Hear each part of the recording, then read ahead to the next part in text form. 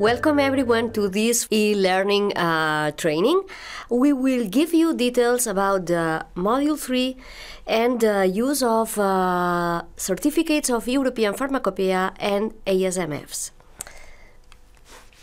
Well, basically we will speak about the general Module 3 structure, the guidelines that are applicable, the content of Module 3, in the first part, the part of drug substance. Then we will speak about how to use the ASMF and the Certificate of European Pharmacopoeia. And we will speak after about the content of the drug product part of Module 3. And last but not least, the appendices and regional information.